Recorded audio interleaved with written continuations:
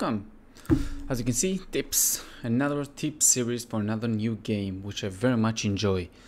You're gonna enjoy it as well, because if you don't, it's gonna end badly, so please like the game. This video is gonna be kinda split into two. The start is gonna be tips, and the end is gonna be a showcase for some cool stuff I've made, like custom commands, custom workers doing stuff, which I very much enjoy and think they help you a lot in the game.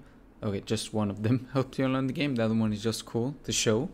So, hope you enjoyed, and the last tip is gonna be a very interesting tip, so wait for that. I'll see you on the next side.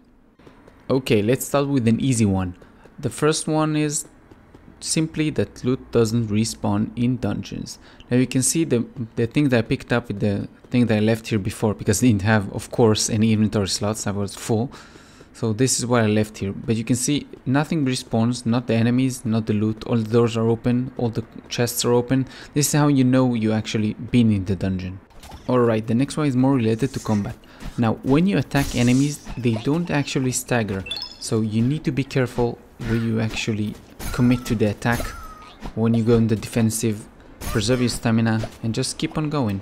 Now, in case you didn't know, resources in the world are finite, so this means a finite amount of copper, a finite amount of stones, and if you don't want to run out, because you're gonna run out, you have to have the mines, and to have the mines you need the cores. Now, you find the cores in the dungeons, in random chests you can find them, both the stones and the copper. Obviously the copper is harder to find, but it's not that hard. Just run a few dungeons, you're definitely gonna find them, most likely in the boss room, but you're definitely gonna find it.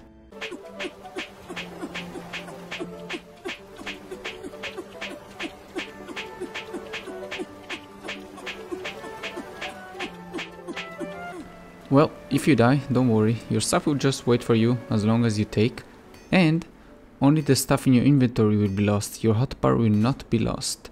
So as you can see, I had some wall olives in my inventory and it's gone, it's in my grave, but all the stuff in my hotbar did not change.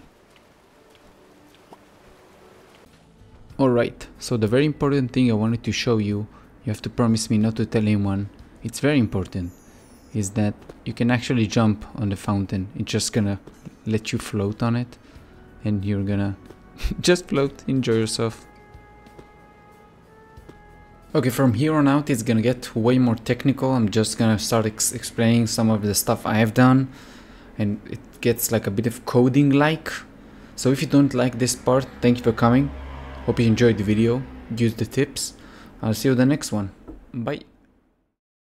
Okay, if you said thank you, now it's gonna get a bit more technical as I said, so I hope you enjoy and you can share your own thought on what I'm gonna show you. See you. Okay, so my gate opener, as you can see, the moment I get close, because the wall is not done, is going over there, but he's opening the door, and when I'm going away, look, you saw him go away and close the door. That's nice. Now I go or do whatever I want. I kill all the enemies, I get loot from the dungeons, then I come back. I wait here, and he's still going there. Oh, see, open the door for me. Thank you very much. And I leave, he closed the door. When the wall is gonna be finished, it's gonna be way more safe. And it's only set to players, so if one of those guys come near him, he won't do anything. And he's always going back to the post. Like he's the guard for the city. Now let's stop him from going away. As you can see, the moment I press start, he is looping around always to check if I am with a certain distance from him. I set it to 6, and if the wall is opened. If the wall is opened, when it said the state is on for the walls mean open. So if it's not open and I'm under 6 or equal to 6 distance away, then he goes to interact with the wall, and then he goes back to standing near the post, near the board.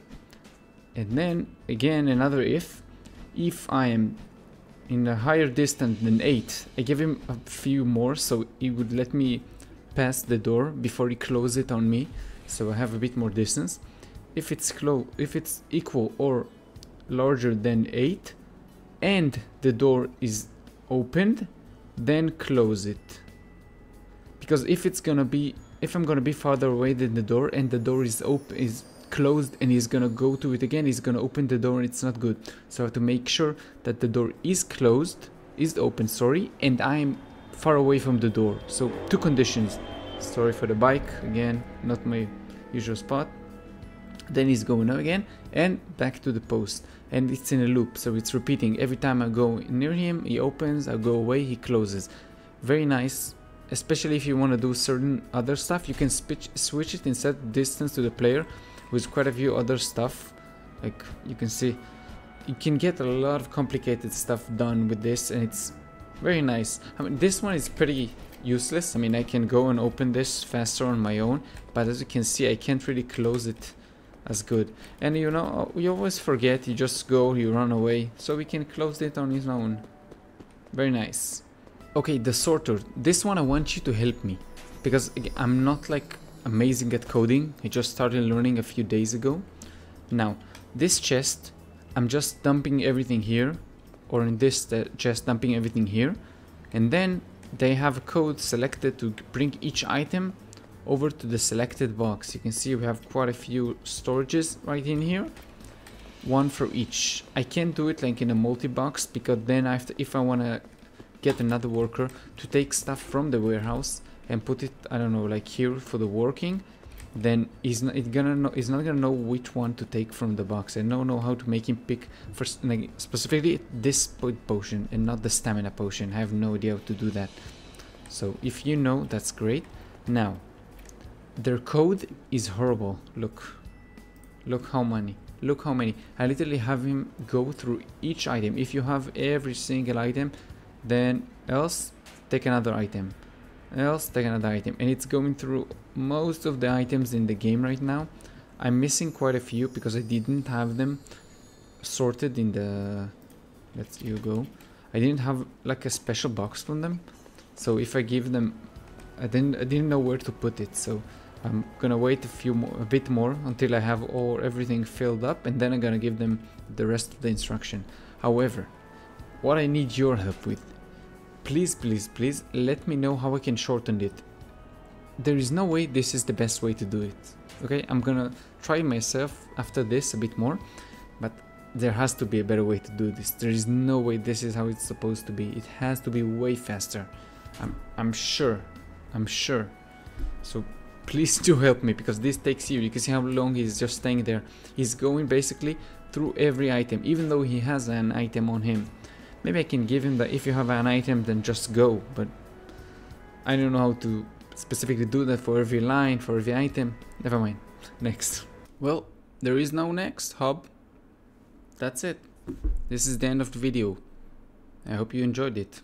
Even the most annoying stuff at the end with the coding and the bit more technical stuff, I enjoy it a lot, very much. I'm definitely gonna make a full series on this game, way more tips, way more showcases for cool stuff I'm gonna make throughout this series.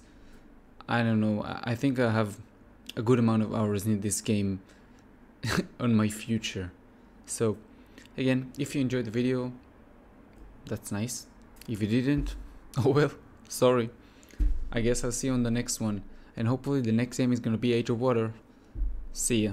Bye.